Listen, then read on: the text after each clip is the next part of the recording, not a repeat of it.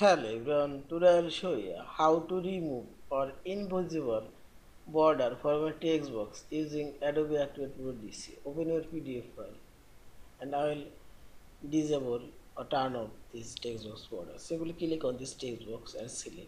Now click right button and select properties.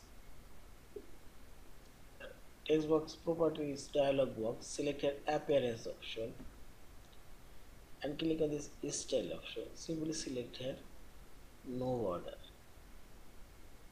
and see this. There is no border to this text box. Also, I'll remove this text box border. Click on this text box and click right button and select properties. And similar way do this. No border. And see this. And simply select OK. Yeah, this is. Thank you for watching. Please subscribe, like, share, and comments.